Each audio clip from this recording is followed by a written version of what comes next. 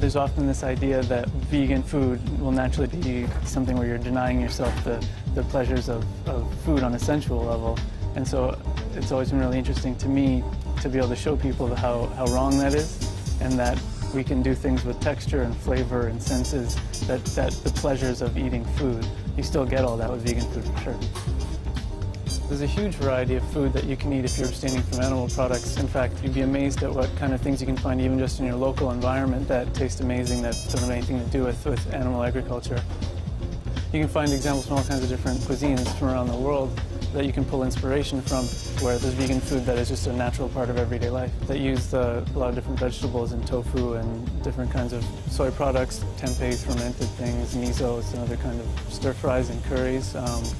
It's getting easier all the time to be able to go out and enjoy vegan food in a restaurant setting. There's places opening up all the time, and even in places that aren't fully vegan or vegetarian, they're more and more catering to people with that diet as it's becoming more and more popular and taking off.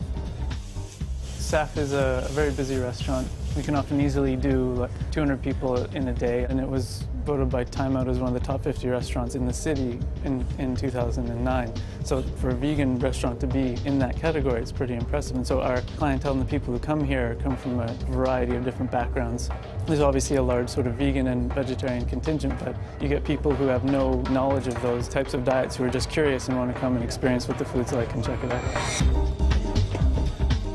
I don't consider it more difficult in terms of creating really good food on the plate. It's fundamentally not different in that sense from meat-based food. You do find, though, that in a vegan restaurant, the chefs themselves are often much more engaged and passionate with what they're doing because the way in which they got to that place involved their own personal beliefs and philosophies more so than in a traditional kitchen. Fatih came here from Munich just before I arrived here. As a head chef, obviously, he's got a lot of things to take care of, but he is open to discussing what's being done and how can we make it better. I started work in SAF about 4 years ago, and after that I decided to be vegan, and I give up everything in one night. And I feel the difference between the old days and now. So I'm much more healthy, and I don't need to go back to eat this kind of animal products anymore. So actually SAF changed my lifestyle. People love our foods, and they always keep asking to open the second one. We have lots of vegan and organic wine, so if you have a good baked tofu, you can get nice red wine. Normally, if you're making risotto, you have to use some chicken stock, veal stock, or beef stock, whatever, but I just use some mushroom stock or vegetable stock. I think it's the most popular dish in restaurant now. Lots of Italian people is coming back after that experience. They say it's beautiful risotto, delicious risotto. So I'm happy with that. Working in a vegan restaurant as a chef at the level we're trying to work at is really exciting because there's this sense that we're trying to push the boundaries and do things that haven't been done before and sort of be at a level that's respected as just restaurant and just food, and then people come here and just enjoy an amazing meal, and then on top of which it's entirely plant-based. And we get a lot of good feedback, and a lot of people are really excited about the meals that they had. And so it's sort of rewarding to be able to have that impact and be able to show people what's possible.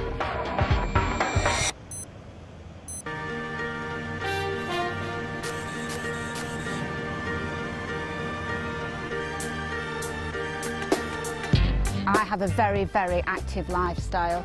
I'm a retained firefighter. I'm on call 24 hours a day, 7 days a week. I always have to be armed and ready to go at all times, as well as my training. And I can honestly say that I never feel inadequately catered for on a vegan diet. I started running predominantly to raise funds for animal charities, and I started to win races, and I decided that the ultimate goal would be to run a marathon. I entered my first marathon in 2000 and I won it. And from there, I just decided that this was the way forward to help more animals and to promote vegan diet. Training for a marathon is not just about going out and running endless miles. It's about doing speed work, it's about doing a lot of endurance work and coupling the two together. So you've got to be fast, but you've got to be fast over a long distance. So I personally, and everybody's different, train between about 80 and 100 miles a week. I have complete 100% faith that my diet will give me everything that my body needs to perform well. I certainly don't look at meat eaters and think I could perform any better if I ate meat. I've run 22 marathons and I always produce a good run, no matter what. When I'm at a race, people are quite surprised that I can do what I do on a vegan diet, and they say, "Why are you vegan?" And I would say to them, "Well, why aren't you? Because after all, I've just beaten you. So perhaps if you try my diet, you might be up there winning races too." And on one particular occasion, the person who presented me the award was the Lady Mayoress, and she actually said that her daughter had been wanting to go vegetarian for quite a few months. When my mum was able to tell her that I'd been vegetarian since tiny and vegan since a teenager, she was really overjoyed that there was a role model there that she could use. That's a bigger achievement for me, because that's somebody growing up, and then she's the future, and veganism is the future. No alcohol, no weed, no cigarettes, no ease, no milk, no cheese, no eggs, no meat, just meditation and peace, red lentils, chickpeas, good workout, good sleep, more sunshine like breeze.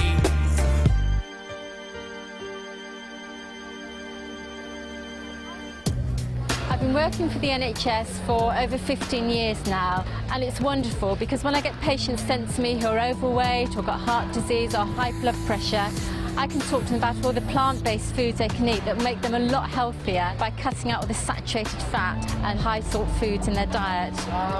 Recommendations now by the Department of Health is to go towards a more plant-based diet with the encouragement to have 5 portions of fruits and vegetables a day. In my opinion, omnivores can be lacking in lots of vitamins and minerals and nutrition generally.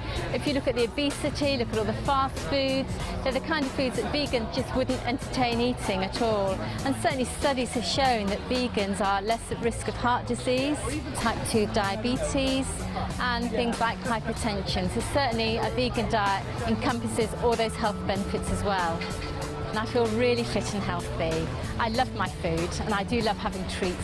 And the benefits from a vegan diet is that it's low in saturated fat. So you can have all these treats and you know you're still going to be looking after your heart.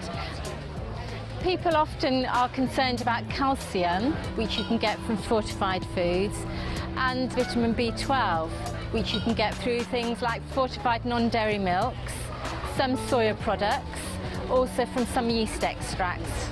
Whether you're vegan or a meat eater, you still need to make sure you have adequate quantities of vitamin D. The main source comes from sunshine, from the sunlight on your skin. So get adequate sunshine or have fortified foods containing vitamin D.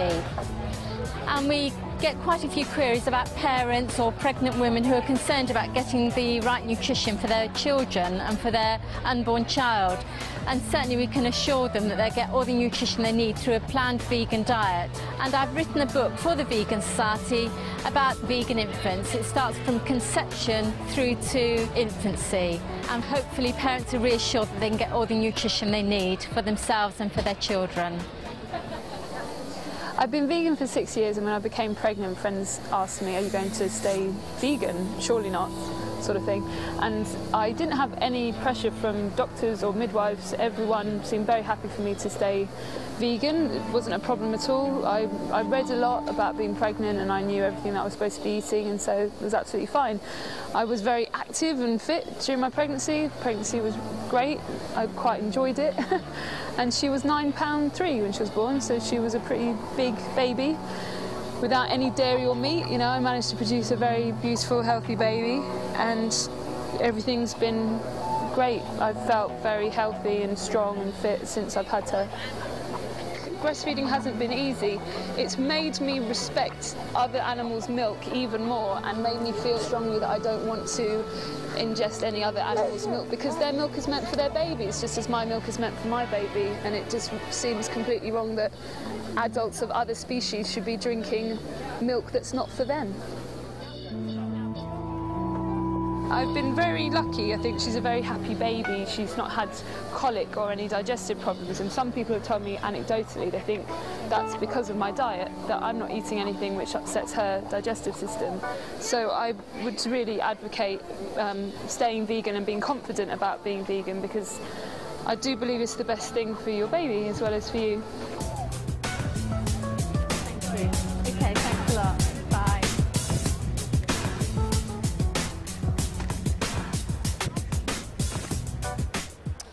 I'm here now with Labour MP Kerry McCarthy, and this morning we're going to be talking about global food security, the environmental concerns surrounding food production. Well, I think people just need to be very much aware of the impact of the Western diet on the environment as well. I mean, some people will become vegans because of health reasons, some because of concerns about animal welfare. But I think increasingly people are beginning to look at the impact of industrialised farming and the fact that we just cannot sustain a Western-style diet. The world's population is predicted to grow from 6.7 billion at the moment to 9 billion by 2050. And even if we don't have those levels of population growth, even if we stick to current levels, it's estimated that if everyone adopted a Western-style diet, we'd need 3 planets the size of Earth in order to sustain ourselves. A vegan diet is very sustainable because on average it requires 1/3 of the water and 1/3 of the land to produce a vegan-based diet than it would to produce an animal-based diet. And that's because farmed animals eat much more protein than they produce. Most of the protein that they consume is used to actually to live, to keep themselves warm, to repair injuries, rather than to actually what you could describe as grow milk, eggs or meat. More water and land is therefore needed to produce cattle feed, for example, which leads to deforestation, scarcity of water supplies, soil erosion, and the pesticides have a damaging effect on the environment as well. So we need to explore ways that are less harmful and wasteful and have less impact on our environment and on our natural resources. Some people ask me, well, what would happen to farmers' livelihoods if we all moved to a plant-based diet rather than animal-based? But obviously if people did do that, they would still be consuming crops that are actually grown by farmers. So there'd be a role for farmers to play to move towards a more sustainable way of farming. I live in the countryside and I see how much of the land, its potential, is just not being used. I mean, in Hampshire, a lot of the land is devoted to stables and horses. So we could actually change the land use to benefit the wildlife, the planet, the animals and us. A lot of people ask me, would the landscape look monotonous without livestock? I mean, I could say that we've actually created an artificial landscape which was more diverse before, with trees and wildlife, and we would actually encourage the diversity of crops. We would be seeing orchards of nuts and fruit. We would encourage a lot of understory shrub layers of soft fruit, a great diversity of vegetables and cereal crops. It would actually be a much better mixture of crops instead of huge monocultures of acres and acres. Because of the diversity, you would get more habitat for the wildlife. It would actually encourage the wildlife, which is under a great pressure with the current conventional farming. The bees here are very important. They actually operate at much lower temperatures than honeybees. They come out earlier and they feed later, so you're getting good pollination. I know also here there are 3 species of parasitic wasp, which means that you have a reduction in caterpillar numbers, which cause a great deal of damage to cabbages and broccoli and kale, and hardly any damage is seen here. The hedgerows are kept very thick. They're not cut every year, so they're richer for wildlife, and they're also connecting annuals between the hedgerows across the fields, which act as beetle banks and wildlife corridors. What these methods do is that they actually benefit the biodiversity. You have more predators which keep a balance. You don't have the pest and disease problems. Could we manage on a plant-based diet in the UK? A lot of work being done with agroforestry is showing that we could have a lot of the crops growing here that we're actually importing at the moment. And a lot of things could still be grown outside. We wouldn't have to have heated greenhouses. And even just with the polytunnel like we're seeing here, it's surprising what you can achieve. We have now several stock-free, commercial stock-free farms like this one. We know that these methods work. Stock-free organic farming is a system of food production which excludes any animal byproducts or any dependence on animal inputs at all. It's not just about growing crops, it's also about the way we interact with what goes on, within nature around us. We've been doing it now for 15 or 16 years. It's working very well. People are very happy with it. I mean, it's nice to have people back on the land, working land, and everybody's more than happy to be doing it. We've developed a system of fertility building which relies very much on green manures, so we're using plants to produce nutrients which are fixed from the air to improve biodiversity, and not relying on importing somebody else's land to support our fertility, which is what most conventional and organic production is dependent on. So we've kind of designed this system which is more or less independent of exterior forces. And because we're building carbon in the soil, this is particularly important. And a very small increase in organic content in the soil has a huge effect in terms of carbon entrapment. In fact, this is one of the biggest carbon sinks possible, soil. So it's not only good for animals, it's also very good for carbon capture, which is obviously good for climate change. So we're building organic material, and the only way to build organic material long term is through plants. You cannot do it through manure, because manure dissipates into the environment very quickly, it gets broken down. Whereas plants, they leave roots in the ground, which gradually decay and become carbon. In here there's actually 4 different types of green manure, 4 different plants, all doing slightly different things. But all building fertility, and the final outcome of this is a soil which is very friable, good population of worms, easily worked, doesn't take as much energy to work soil when it's in good condition, and very good for plant roots. So this forms the basis of fertility for future cropping. For future cropping, yeah. We grow a whole range of crops, 70 different types of vegetables. Almost 300 sowings a year, almost 1 sowing every day on average. So it's making the best possible use of land to feed people, which is really what farming should be doing.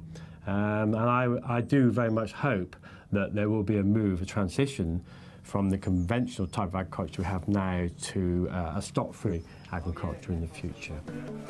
Right, okay. You're welcome. See you later. Stock-free farming could support people in developing countries as well as here. The same techniques would be beneficial. We would actually not use the vast amounts of water, land, food to support the livestock. We would actually create more tree habitats, making a difference with climate change. It's been interesting looking at the way the environmental debate has developed. I mean, initially people thought carbon emissions, that's about the energy we use in our homes, or it's about the amount we drive or the amount we fly.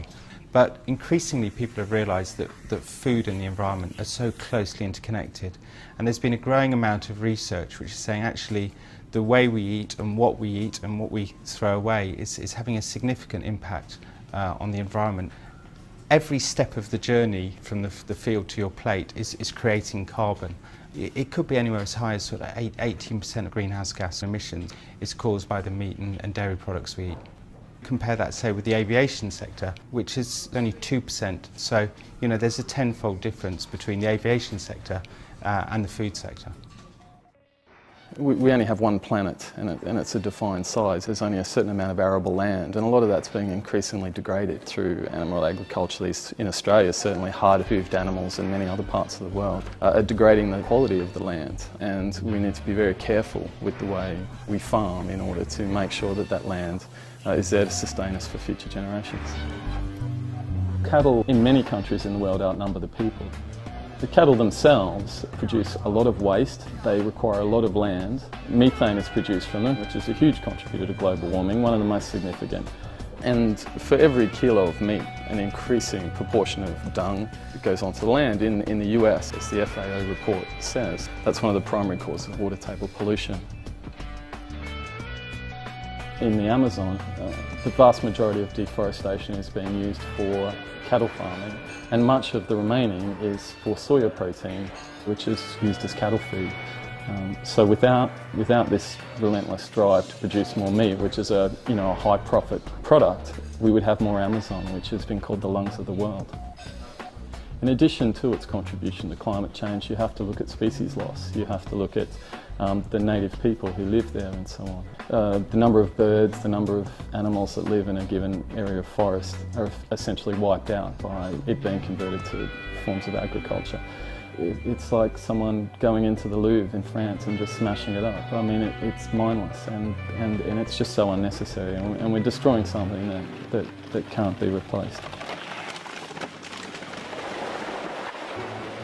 There are a host of things we could do that will have a really significant effect on climate change as a society. Things that we're looking at are things like transport, our energy supply, and then you have the way we use animals. Given that global livestock production is causing more greenhouse gas emissions than all forms of transport put together, I think we're confronted with a question. Do we totally re-engineer our energy and transport systems, or do we just give up eating what I think are often unhealthy and cruel products? There's also the case of fish stocks. Most of the major ways in which fish are caught are fairly unsustainable. We have things like drift net fishing, which is completely indiscriminate and catches every sort of fish in the ocean. Then you have trawling, which trawls the ocean's floor, reducing plant biodiversity, destroying reefs. And people often say that fish farming is a sustainable option, but actually an even greater number of fish are required to be caught from the wild in order to feed those fish.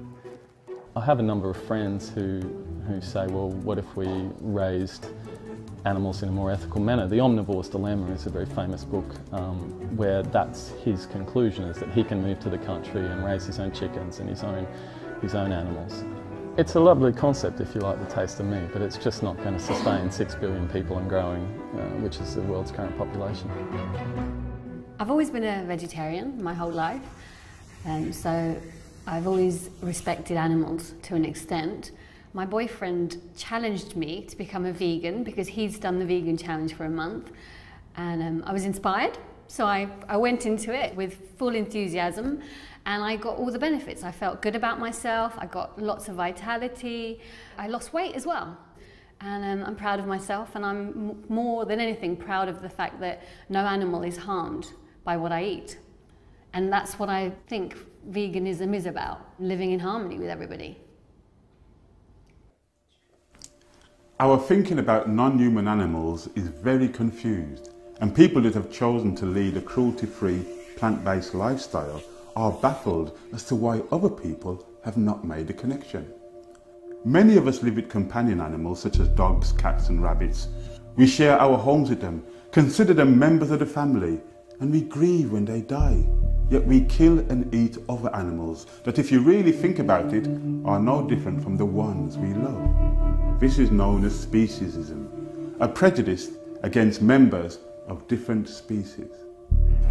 Most people don't question their habit of eating animals as they've been brought up to believe it's normal behaviour, but causing suffering should never be considered normal.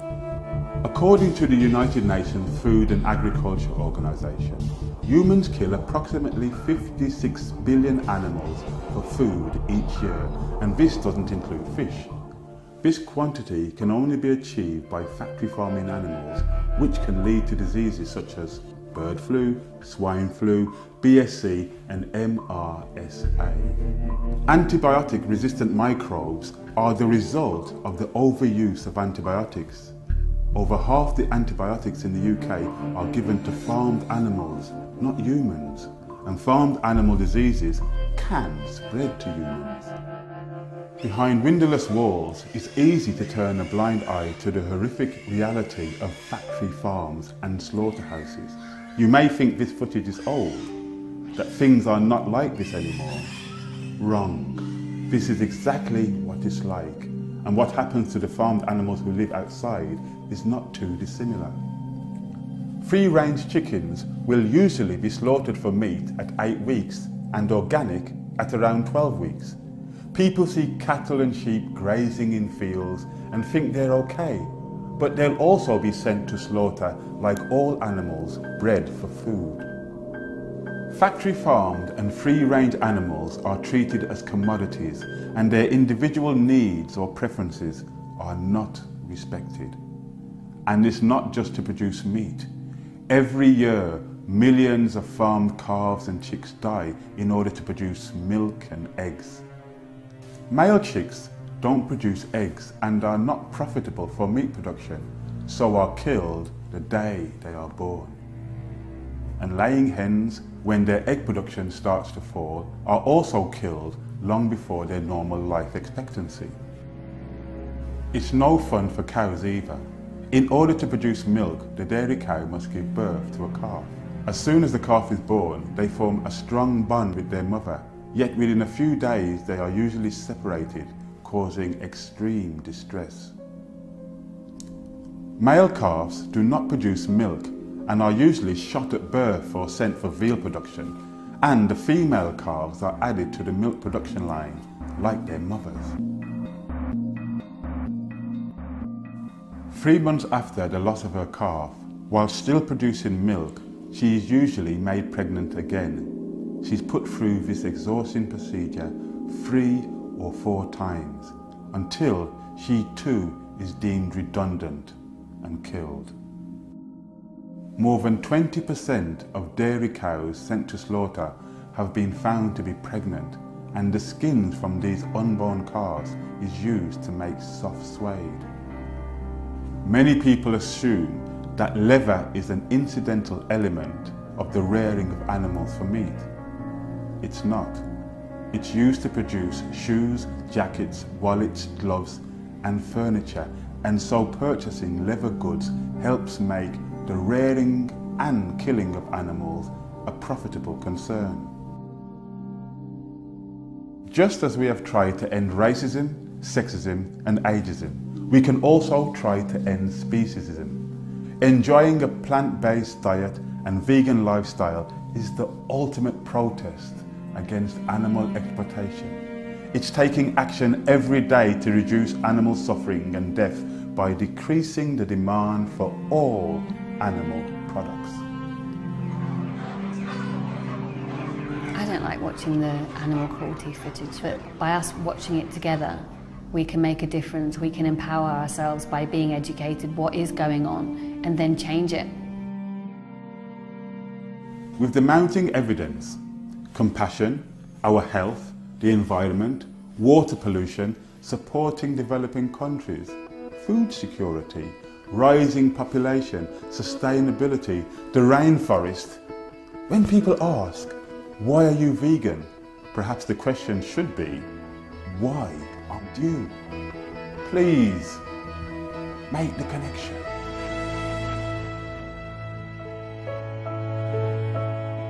I like being able to abstain from the negative aspects of food culture and be able to celebrate the positive ones.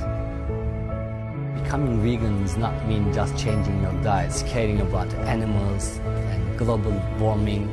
Also, you're changing your lifestyle.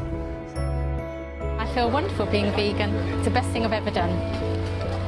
If we want to have a lower carbon diet, we should be eating more vegan food. I think there's misconceptions about being a vegan, which stops people exploring it, investigating it, seeing it as a possibility. In my opinion, the real reason people eat meat and dairy is because they like the taste of it. When you look at the evidence, is that taste really worth it? The case for veganism is so strong on a number of fronts, from the animal welfare point of view, from the health point of view, and from the environmental point of view, that I would never go back. Food when I was pregnant was very easy. They tell you not to eat all the things that already weren't in my diet. It was brilliant. People would say to me, oh, you're having trouble, you know, cutting out cream cheese, and it's like, no, because I don't eat it anyway. I feel that change has to come very quickly. Time, in a way, is not on our side, but we know we have the solutions in place. We know that Stop Free Organic works. So whether people are concerned about developing countries, the environment, their health, or our fellow creatures, becoming vegan is an active, positive and compassionate choice.